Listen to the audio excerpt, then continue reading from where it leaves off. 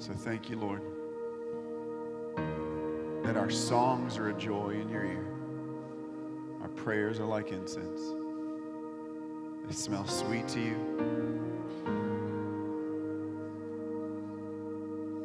And that you delight in them as you delight in us. Just like you fathers in the room delight to see your little ones approach you. And you delight to pick them up and to hold them tight. And you delight in the little nuances of their character. So he delights in us because he's a good father. And so we open ourselves this morning to you, Holy Spirit, and we yield ourselves to you. That there might be movement in our lives, and there might be movement in this church as a whole. That we would corporately go somewhere together. We thank you that you have been speaking. We thank you that you have been directing. And we thank you that you have been meeting us as a congregation.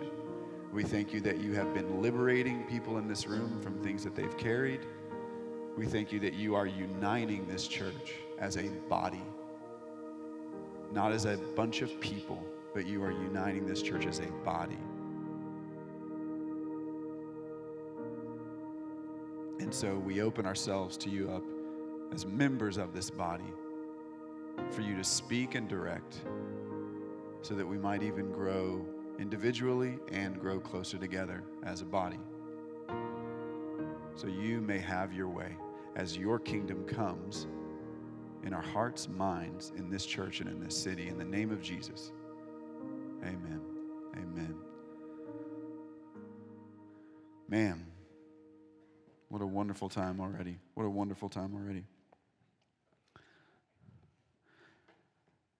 I really do get a sense that our church, us as a group of people, we're on the edge of something. We're on the edge of embracing an actual journey together in the Lord, where our church becomes something. Our church becomes not just a group of people who gather and kind of do that same thing every week.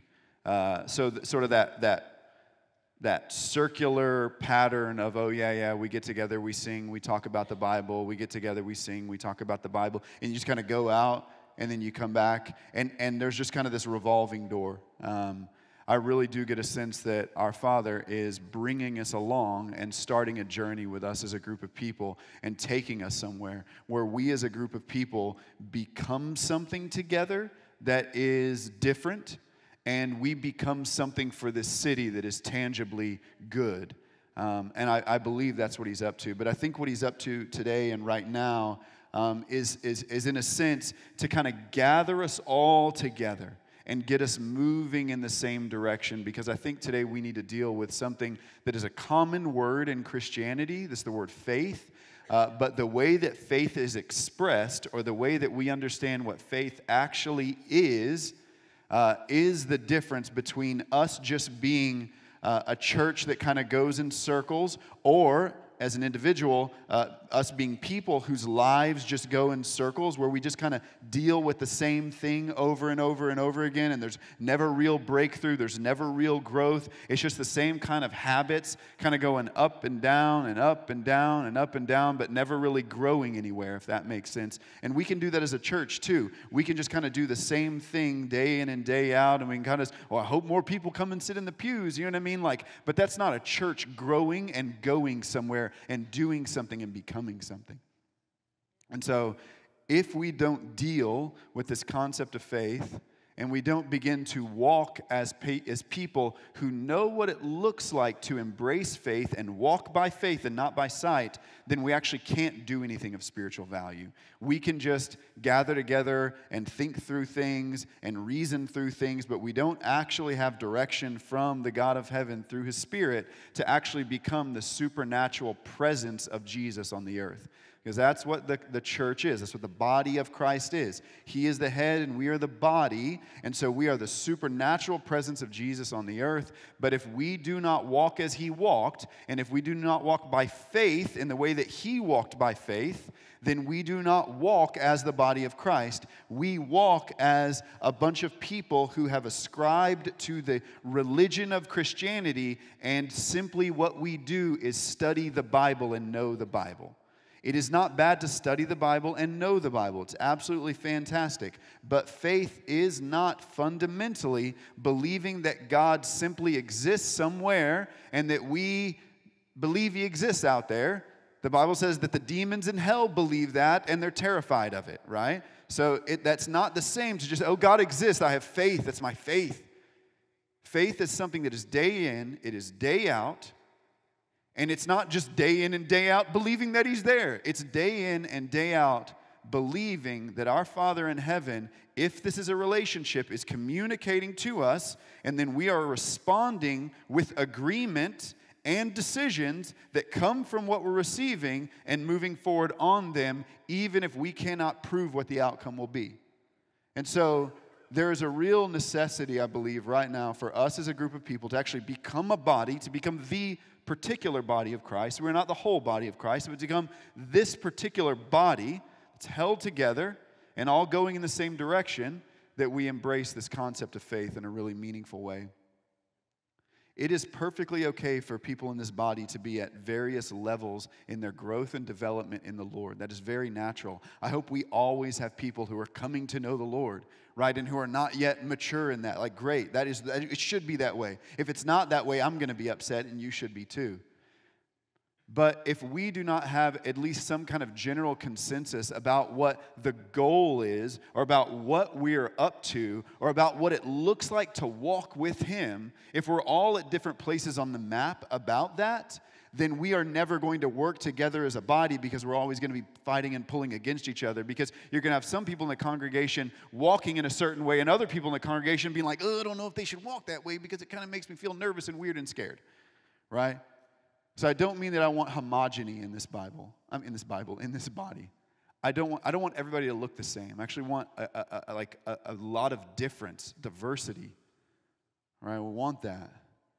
But there needs to be kind of a general consensus on what it looks like to walk with Jesus, and not a bunch of various differences on what it actually looks like to do that. And again, this concept of faith is extremely important in that. So if you came for a sermon, last week was a sermon. I preached at you last week. This week I need to teach at you a little bit. I need you to follow me in some places. I need to be a little more thorough. I need to go a little bit into history, but I promise I won't go too deep. I promise, okay?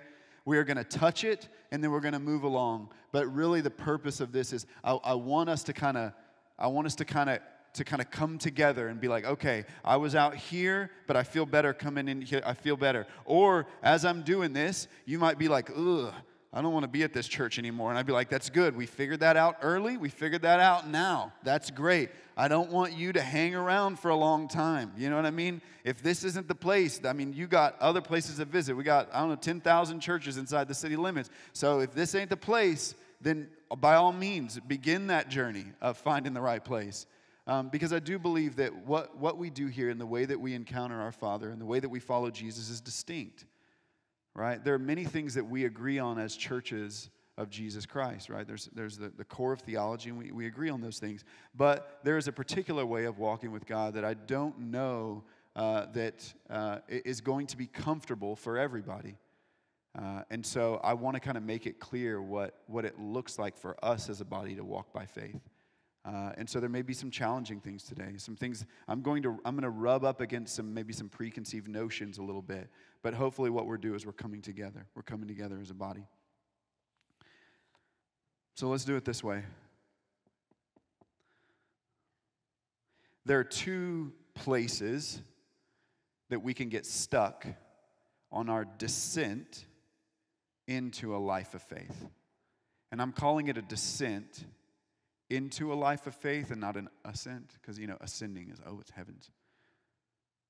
But because a life of faith is about depth and mystery. And so you're descending into a life of faith. I do want to say this before I get too deep. I want to let you know where we're going before the very end. I hope by the end of this, if you do not have, I've talked about this twice before, but this will be the last time I think I do it really, and I'm going to do it earnestly. If you do not have a place where you record the things that you're saying to God and that you are writing down the things that He was responding to you with, if you do not have a place where you are doing that, you will most likely not see consistent breakthrough in your life. And so if I could ask anything of you, before this is over, go to Amazon, order a nice one that you want to look at. Don't get one of these, right? You won't keep it. I want you to get something that'll last forever, okay? And then I want you to do, so if on this journey of history and a little theology and some book of Hebrews that we're going to dive into, if by the end of that you're like, God, I have no idea what this guy's talking about, at least grab onto, order one of these. Like if you're compelled but confused, which maybe that's where you're going to be. I'm compelled, but I have no idea what you're talking about, but I'm so compelled. Then at least you know, go order 3 of these, right? Because you're going to need them. If we're going to walk by faith, you're going to need one of these, okay? Okay. Yes and amen. Got it. Wonderful. We will do that. As your pastor, we will submit. I've ordered stock, bought some stock in moleskine. I don't know how to pronounce it, whatever it is. So I'm just hoping that pays out today too. You know, I thought it was moleskin, but then it looks like moleskine, right? Isn't it like Swedish or something? Never mind. I'm taking us too far, Phil. We got to get moving. There's 2 places we can get stuck at, right? Let's jump in at the first place that you can get stuck in on this descent into what I will call real Jesus-like faith. Real earth-changing, life-changing, home-changing, person-changing, city-changing faith. The first place that you can get stuck at is you can get stuck at salvation. Let me tell you what I mean by that. And I want to use Hebrews 6. We're going to be in Hebrews for all of these points today. But in Hebrews 6, 1 and 2, it says this. It's interesting, right? It says, therefore, let us leave the elementary doctrine of Christ. Weird. He's calling the doctrine of Christ elementary. Let us therefore leave the elementary doctrine of Christ and let's go on to maturity, growth, direction, maturity. It's not doing the same thing over and over again. It's not the same battles all the time. It's not the same habits. It's movement. Go on to maturity, not laying again. What's laying again? The foundation of repentance from dead works. So the constantly asking forgiveness for the same thing over and over and over again. How many of you were raised in a church where how many of you have been saved more than 10 times? Let's be honest. How many have been saved more than, I've been saved more than 10 times. Yeah, when I was growing up, I'd be in a sermon, I'd be in a church, and there's a great sermon, and you know where the practical application was at the end of the sermon? You need to give your life to Jesus. Do you know that you know that you know? And I'm like, well, dang, I know that I know. But I don't know that I know that I know. I better do this again. Right? And then youth camp, right? Gosh, how many of you have been saved at youth camp more than 7 times, right? For real. So the invitation for us is like, let's get past the foundation, which is the foundation. It's the foundation. Foundations are important. Foundations are extreme. So when I'm talking about stuck at salvation, I'm not talking about you're stuck at something unimportant. I mean you're trying to build a house and you stopped at the foundation is what I mean. Let's get past the foundation of repentance from dead works and of faith towards God and of instructions about washing and laying on of hands and the resurrection of the dead and eternal judgment. So let's get past the question of hell, right? Let's get past that. Let's get past the foundation. Let's keep building this thing so we can live in this house. Not just walk around on a concrete slab and be like, this is great. This is great. Look at this. It's hard and it's flat. And I know I've got it, right? So we can get stuck at salvation. And I would argue, I do believe the American church in the West is stuck at salvation. I believe that's why most of us have had the experience that we've had over and over and over again. I think most of us have had the experience of multiple salvations, multiple times at youth camp where we can't get past the thing and we can't get past the thing, and then we recommit ourselves and rededication, rededication, rededication. It's because we're stuck at salvation. And we're grateful that we've got it, but we're stuck at it. And so this is where I need to touch on history for a minute. Walk with me for just a minute. The sort of Christianity that's dominated the West for the last 100 years or so, it has a very, very strong set of beliefs and a strong set of teachings about how to become a Christian, how to be born again and how to be saved.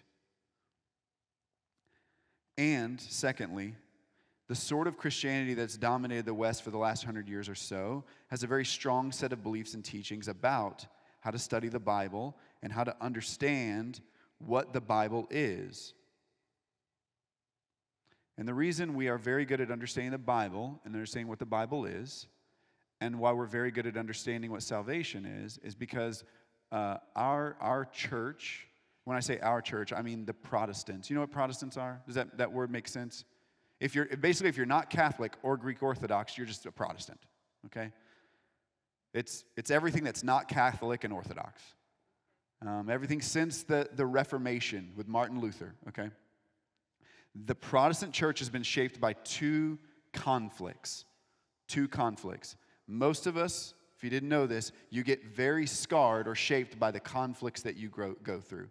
But the Protestant church has been shaped by the two major conflicts that it's been in. The first one is this: the battle for salvation. The Protestant Reformation, Martin Luther, he was fighting the Catholic Church about what it means to be saved. So all of his writings and all the writings that came after him and all the people that taught and all the people that jumped on board and all the people that said, yes, we don't want to go the Catholic way. We don't like what the Catholic Church has done in the medieval area. This is not a negative sermon about the Catholic Church. Love the Catholics in the town. Love the Reformation that's continuing to go on inside the Catholic Church, right? That's not what this is about. It's just to explain that the conflict with the Catholic Church in the medieval period that started the Protestant Reformation was all about salvation by faith. And so when we did that and we got lost in that conflict, all of the teaching and the writing and everything that our forefathers in Protestantism wrote about was about that. And then we thought that was the golden era, so that's all we did. We just talked about it. That's all we did. We ate it up. We're like, yeah,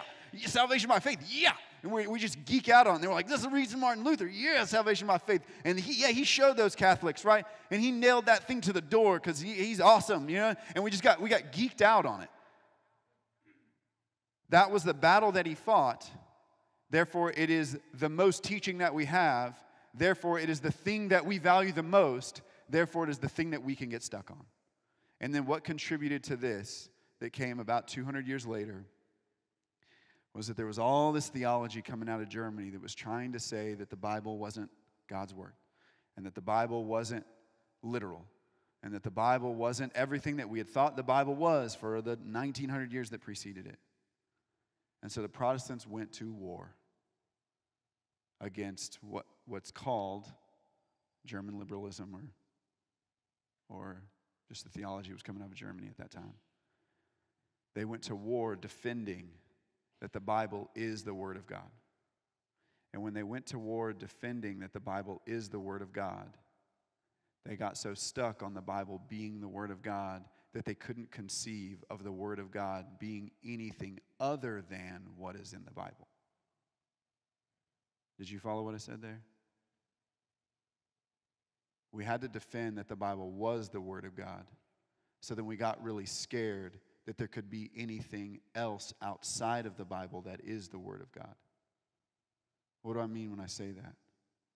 What I mean is when that attack was being hit back against German liberalism, the idea that God speaks to you by His Spirit, that He interacts with you directly, that He might interact with me directly about where our church is, that He might interact with you directly about your house and your home, that He might interact with you directly about the state of your kids, that He might interact with you directly about what's going on in your workplace.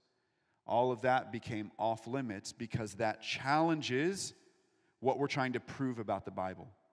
Does that make sense? And so the church in the West got stuck. The church in the West got stuck at salvation, sitting in silence. Stuck at salvation, sitting in silence, because faith only means that you have had faith in Jesus. So the only thing that you can actually have faith in is your entry into Christianity. So faith stopped at Jesus, and the concept or the idea that you walk by faith, by a consistent relationship with the Spirit of God who is in you because of what Jesus did, became very scary and became very concerning to the theologians of the time. So we needed to stamp that out because we are concerned that you people might think that you hear something from God that might contradict the Bible, and that makes us very nervous right now. And it makes us very nervous because we don't like what's coming out of Germany right now. Does that make sense? So what became very comfortable and what became very acceptable was a church style and a church emphasis that was on getting you saved, and then getting you saved, and then getting you saved, and then getting you saved, and then getting you saved, and then getting you saved. And you're yearning inside for something more. You're yearning for more. You're reading the Bible, and it's talking about streams of living water coming from you. And it's talking about that take my yoke on you because it's easy and light. And you get this idea of like rest and freedom and power. And then when he's telling the disciples that you'll do greater works than I did. Or he'll say things like, my sheep hear my voice and they know my voice. And so you hear it and you read it and you yearn for more. And then what you're fed is get saved. And you're like, well, if I'm yearning for more, it must mean that I'm not saved. So I'll get saved. And so then we got stuck. We got stuck at salvation sitting in silence. Because growth in the Lord is not about repentance from dead works. Entrance into the Lord is about repentance from dead works. Entrance into the Lord. The foundation, right? The foundation is that no matter what I do, my relationship with Jesus will not be changed. So stand on that foundation. Some of us don't have that foundation. No matter what you did yesterday, our Father in heaven still looks at you with loving kindness. Stand on that foundation. Don't let that go. But don't stop at that foundation. Don't stop at that foundation.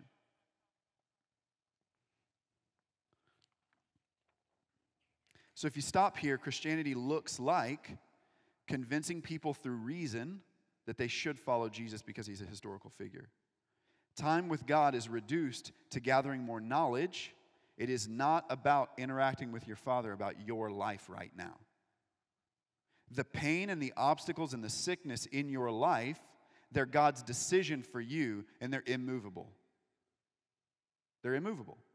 He decided it. You live with it. Now learn some new lessons.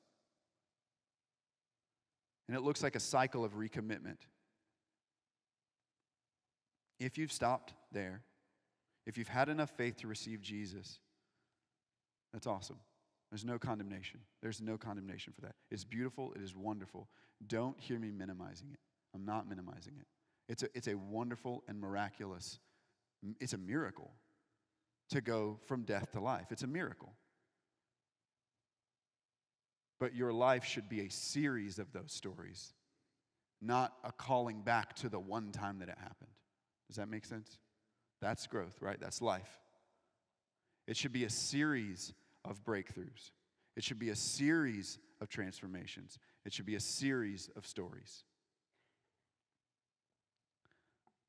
So, if we can theoretically get to the place, okay, I do believe, you're compelling with your historical array of knowledge, Terrell. You've wowed us.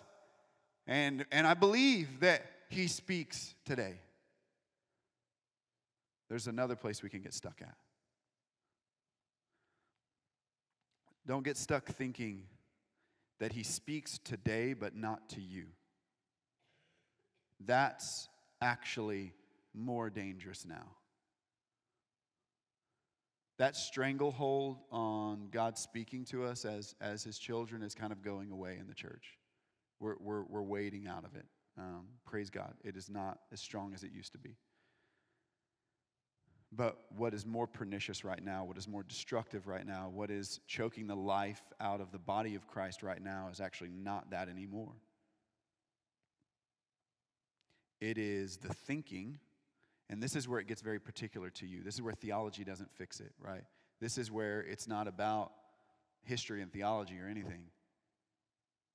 It's about you. Don't get stuck thinking that he speaks today but not to you. What happens for us is that there's this internal disqualification. We internally disqualify ourselves.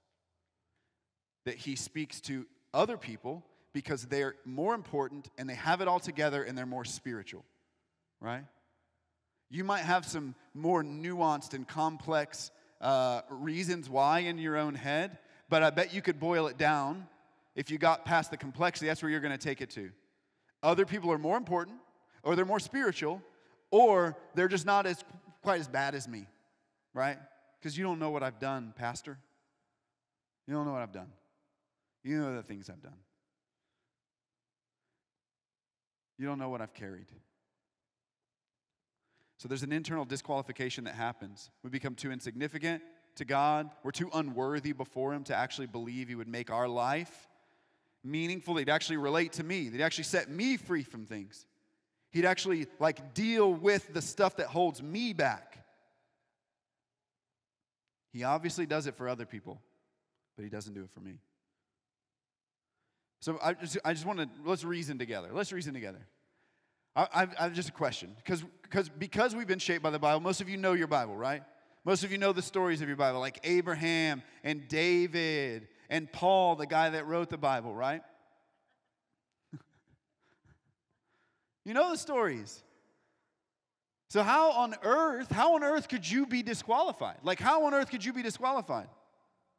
So if you're not important enough, if there's other people more important than you, let's look at the people that you know from the Bible who are the faithful ones, the ones who knew God. They didn't know about God, they knew God. They had stories. Powerfully moved through them, shaped the world through them. The Bible's about them. David was the forgotten, probably illegitimate son. And he was reduced to being a shepherd, which is the lowest thing that you can do, not only in a family, but in a society. So much so that when the prophet Samuel comes to anoint a king in Jesse's family, David doesn't even get invited to the feast. He didn't get to come inside. And Samuel's like, none of these kids are the one, Jesse. You have any more kids? He's like, oh, yeah. Oh, yeah. Wouldn't you love to be that guy? Oh, yeah, I got this one. He's out. He's tending the flock. It's with the sheep. We hate him. I was going to hide him from you. I'm actually nervous that you're asking about him. And Peter is the rock on which the church was founded, right? Saint Peter. He's the one on whom the church is founded. He is a poor fisherman in the Middle East 2,000 years ago, untrained, unqualified to study under a rabbi, unable to learn from the teachers. He is a fisherman. He fishes. That's what he does. And this is the guy that Jesus chose to establish all of the last 2,000 years. All of the world has been shaped by that guy. His influence, his faith towards Jesus. He didn't even understand what Jesus was doing most of the time that he was around Jesus. He was confused. He had no idea what was going on. But he was just saying yes to him. He just believed him. He followed him. He trusted him. Jesus himself, again, is a poor Middle Eastern man who is the son of a teenage girl she's nobody. I hate to break it to you. Mary was nobody. And when she got pregnant, she was exiled from her community because baby girl was not married. And that's a no-no. And her story about God made me pregnant didn't fly.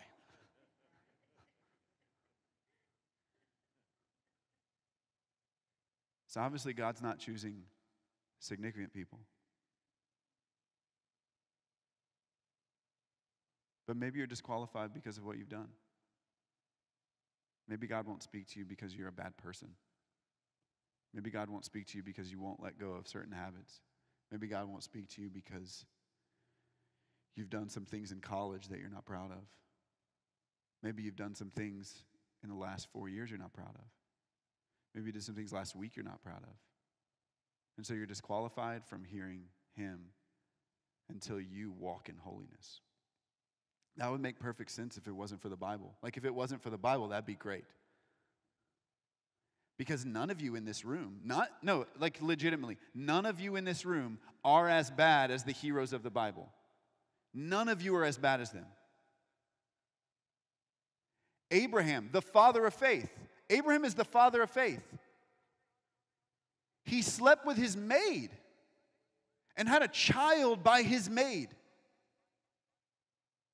And then when he would travel around to different places, he would tell the authorities that his wife was his sister so that they might sleep with her and not kill him. What a guy. What a guy. He's really taking that like oneness, protector, and marriage thing really seriously, you know?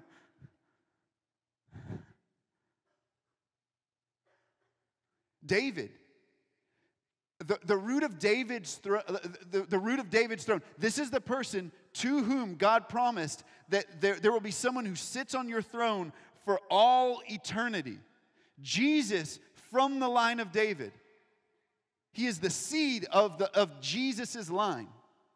He's awesome. He does awesome things. He does wonderful things. He writes the Psalms. He knows really God. He knows God extremely well. He also sleeps with women when he sees them bathing on porches.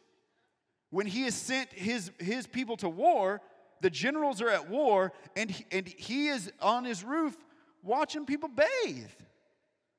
And then since he's king and he can do what he wants, he just, why don't you come over for a whiskey? And we'll Netflix and chill, Bathsheba. Do you know what I'm saying? But that's not, right? But you know what he does when he has to cover his tracks? Yeah. He killed her husband because she got pregnant. Whoops. Right? She gets pregnant. He needs to hide it, so he brings her husband home. And when he is too good of a guy because his soldiers are fighting, he doesn't think it's right to go in and sleep with his own wife and relax. He refuses to go sleep with his wife. He refuses it because of honoring the soldiers that are fighting for him. He's not even king. He's just a soldier. He's a general. He refuses to sleep with his wife. David can't cover his tracks. So you know what he does? He repents and he pleads before God. No, he doesn't. He sends a letter back in that guy's hand to his commanding officer that says, when he gets back, make sure he goes to where the fighting is the fiercest and make sure he dies. What a guy. What a guy. But he's after God's own heart. Paul, he wrote the New Testament, most of it. He was chasing Christians down and putting them in prison. And he is responsible for the first person to be murdered in the name of Jesus, Stephen. But you're disqualified? Maybe you just believe lies from demons that you're disqualified and you're not actually disqualified. Maybe. Maybe.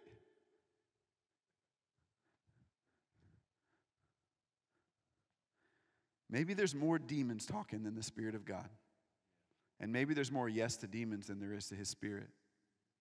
Maybe you're saying yes to disqualification that's not from the Spirit of God, when you could be saying no to that disqualification based on the book that he gave us. Going to war against that garbage. And so don't get stuck. Don't get stuck at salvation. But don't get stuck thinking it's today but not to you. Because it is today and it is to you. God went to a lot of trouble so this Spirit could be placed in your heart. So that you could be called a son and a daughter of God.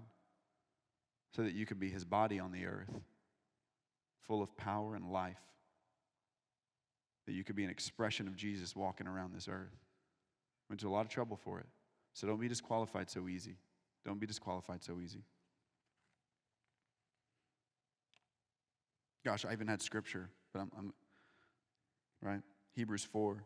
Since we have a great high priest, he's passed through the heavens, Jesus, the Son of God. Let's hold fast our confession. Let's hold on to it. Because we don't have a high priest who's unable to sympathize with our weakness. But we do have a high priest who, in every respect, he's tempted as we are. He knows what it's like. He knows how difficult your life is. He knows how hard it is to work through temptations. He knows how hard it is to break cycles. He knows what it's like to be a human being. But one who in every respect has been tempted as we are, yet he's without sin. So then, because of that, let's draw near with confidence to the throne of grace, so that we might receive mercy and find grace to help us in the time of need. You know what today is? It's a time of need. I hate to break it to you, you're needy. You're needy. You might be lying to yourself and thinking you're not needy. You need the Spirit of God today to take your life from an okay terrestrial life or a good terrestrial life to a meaningful, spiritual, and eternally impactful one. You need that today. So today is a time of need. You don't need to wait till it's desperation time. You don't need to wait until you're so far in debt up to your eyeballs that you cry out to God. You don't need to wait for that. You don't need to wait to draw near to God. You don't need to wait until your marriage is falling apart. You don't need to wait until your relationship with your kids is destroyed. You don't need to wait until your life is this like mess on the ground. That's not the time of need. They're like, oh, draw near. No, today would be that day. Today is the day.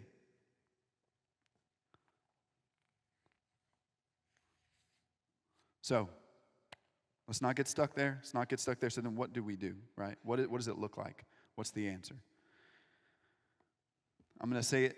There's two steps to this. There's two ways. And I really want you to follow me. We're going to get to this. This is it.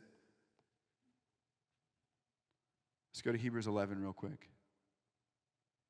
Because this is the place where it gets uncomfortable. This is the place where it gets mysterious. This is the place where it gets improvable. This is the place where you have to step out. This is the place where you can't guarantee outcomes. This is the place where it's actually faith. This is the place where you're actually embracing faith.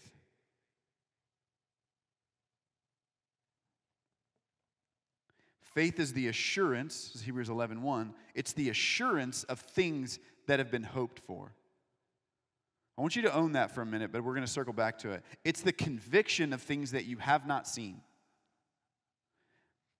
Down to verse 6. Without faith, it's impossible to please him, because whoever would draw near to God must believe that he exists and that he rewards those who seek him. So here's what I mean by this. Follow me. This is where I want to get kind of practical. When you come into worship, when you hear sermons, more importantly, when you draw near to him, when you take a moment to just turn towards him, when you take a minute to draw near to him, you're there, like when you take a minute to draw near to him, there is his desire to begin to communicate with you. It is absolutely there. But what happens is if we get past the disqualification of theology and the way we've been raised and what we're comfortable with and what we're not comfortable with, we have to now embrace the actual difficult part, is that I have the Spirit of God in me. I've never been trained in what it looks like to relate to a spiritual being that's inside of me. And so I don't really have any foundation on what it's like to hear from God, aside from all of my own thoughts and all the conflicting thoughts and everything that's going on. So like I get lost in the milieu of it, right? And so the first thing that we've got to embrace is that this is a journey of learning. It's not him opening the heavens and speaking, and you know for sure that it's him, and there's no, I knew it was him. It was an angel, and no wings, but for sure it was an angel, and he spoke to me, and he told me this thing, and so now I'm going to hold on to that. That is not what daily life in the Lord is like.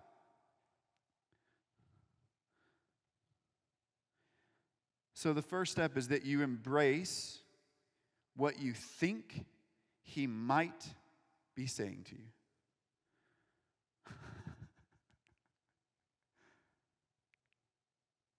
This is when some people decided, I don't know about that Mosaic Church. I don't know about that. Embrace what you think he might be saying.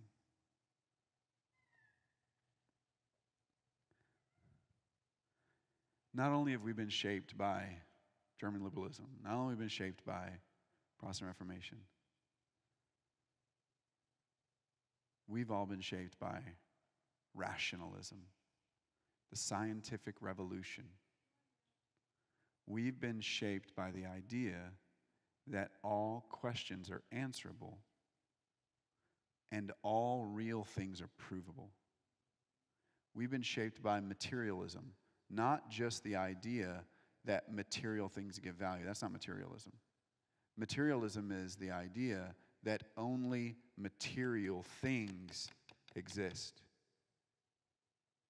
Not only have you not embraced, as a society, if we embrace a society that a spirit lives inside of you and is speaking to you, our society has rejected that whole hog. Our society has rejected that anything that's not this isn't real.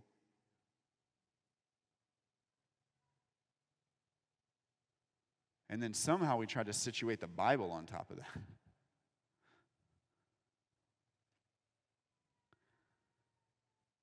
So the scientific revolution, the Enlightenment, materialism, rationalism, the philosophy of skepticism has all made us a group of people that believe that the best thing we can do is be skeptical and not trusting. That you only trust what's provable. And that if I'm sensing it inside, that it really shouldn't be trusted because logic is actually more trustworthy than emotion.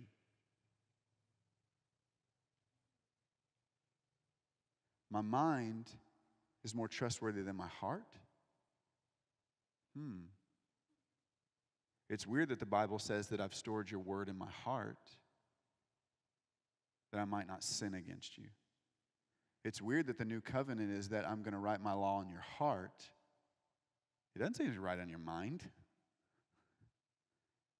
I mean, sometimes I find the most deceived people are the most logical people. They just have the smarts to be so embedded in their deception, they're never coming out of it.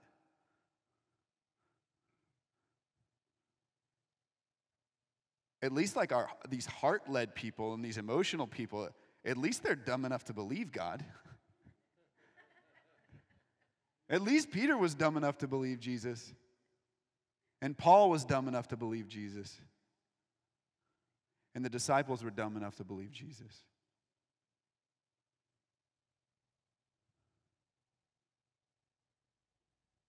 So when I say we have to embrace what we think he might be saying, what I mean is us as a generation, us as a society, we've not been primed for what it looks like to hear from God.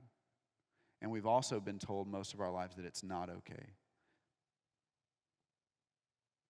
So it's a difficult thing to break out of. And it's definitely difficult inside of an environment like East Texas, where what I'm saying is borderline heresy. That God would speak to you, that he would love you, that he cares about your life, that he wants to communicate to you, that he wants to set you free from habitual sin, that he wants to give you purpose and meaning, that he cares about all aspects of everything that you do, and that he wants to elevate you from the place that you are. That your life doesn't have to be a revolving door of the same habits, that it can be a progression towards holiness and glory. That the Bible might be true that it's glory to glory. I think it's more than history that's trying to bind the church into that way of thinking. You know what I mean? Maybe there's something spiritual to it. But all that to say, embrace what you think he might be saying to you. Let me give you just a real quick walk through this. I'm going to do this pretty quickly because I do want some time to worship here. Every morning, I get up and I go to the Psalms and I read a bit of the Psalms. And if anything resonates in the Psalms, I write it down, just a line or two that resonates. Then I keep reading, and if something else resonates, I write it down. And then after I've written a couple down, I'll go back and I'll fill in, I'll leave gaps, and I'll start talking to God about what resonated. I stop trying to get understanding, and I start trying to get revelation. I stop the understanding, and I move towards revelation. And I embrace what I think he might be saying to me. And I write it down. If I'm at a 40%, you know what I do? I write it down. If I'm at an 80%, I think this is God, I write it down. If I'm at like a 25%, you know what I do? I write it down. And I engage with him. And then I engage with my community about it. I engage with my church about it. I engage with my friends about it. I talk to them about it. I engage the scriptures about it. Is what I'm talking about completely contrary to the scriptures? Well, if it isn't, I'm going to cross that off. But I start by embracing what I think he might be saying, because I do not come from an environment where this was okay. But I do study a Bible where this is fundamental. So what a journey we have in front of us of doing that. So I embrace what I think he might be saying to me, and then I pursue clarity on it. The second step to that is this. I embrace what I think he might be saying to me, and then you steward it for the rest of your life. That's why it's got to go in here. When I say you steward it, what I mean is you have to go back to it over and over and over again. Okay, let me make something clear. This is not authoritative in the sense that we talk about the Bible. It's not authoritative in the same way. But it is as important to me as the Bible is. Do you know why? That Bible was written to all of us. This was written to me. That Bible was God's word to all of us. But what I have in here is God's words to me. So I can open this up to things that he told me 5 years ago, and it anchors me, and it settles me, and it draws me in to what he's up to in my life, right? Of course, if it contradicts what Scripture's saying, it's going away. Yeah, it's a given, man. Yeah, of course. So it's not as authoritative because this isn't written to you. So it's not broadly applicable, but it's specifically applicable. But the reality is that if you do not have a place where you can go back to what God said 5 years ago, 4 years ago, 3 years ago, 2 months ago, 1 month ago, a couple days ago, and begin to string that together and begin to get rid of the chafe that's like, yeah, okay, I see what's going on. It's the history of the thing that helps me determine what's going on, right? But then I'm returning to it, and I'm stringing this thing together, and I'm seeing what he's up to, and so then I can start to see forward for what he's doing. I can see his faithfulness, and then I can stand on his words, right? I need it. 4 days ago, he said, enjoy this journey. I will provide. Do not let stress of decisions or the fear of lack rob my spirit from you. It will spoil your inheritance, and it will sully your anointing and your purpose. Yesterday, I got stressed that there wasn't going to be enough. And you know what I would have done 5 years ago? I would have been like, you know what I'm saying? You know what I do nowadays? I was like, oh, yeah, you told me something already. I will do that. Thank you, Father. I'm not going to let the stress of a decision turn that over to you. I'm not going to let the fear of lack rob what you're doing inside of me. Amen to that. Thank you, God.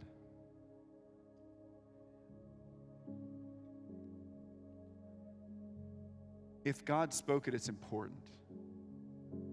Okay? If God spoke it, it's important. If you don't steward what he communicates to you, if you stop before you steward it, your relationship and your growth are going to be ecstatic but volatile. There's going to be these moments when you believe so strongly and you'll feel like breakthrough and miracles are imminent, and then you'll descend into these volatile periods where he is not near and you're overcome by things that you thought you had freedom from because the words that he was speaking into your life to anchor you and stabilize you and give you confidence in the obstacles you forgot about. You received the encouragement in the moment, but you didn't receive the stability for a lifetime.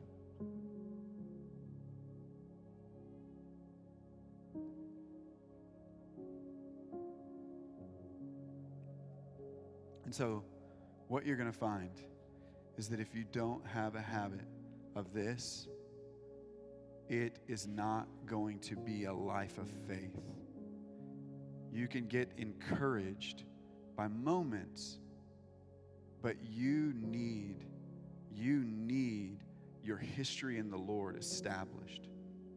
Your grandkids need to see what God told you. You know what I'm saying? You have a legacy that needs to see what God told you.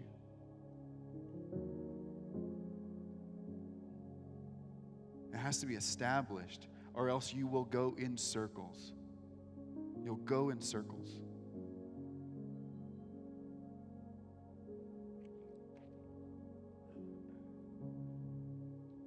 do want to worship. Let's stand.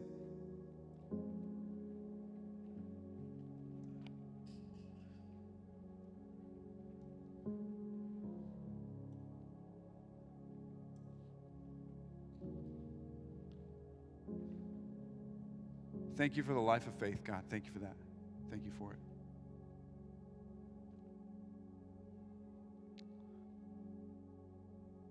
Would you elevate faith in this room, and would you unite our hearts together in a journey of believing what you say and then returning to it over and over and over again? We trust you, Father, and so would you speak to us even now as you want to communicate things to us that you have for us, directions that you have for and guidance to give to us. And so would you speak, and would you move, and would you be here among us in Jesus' name?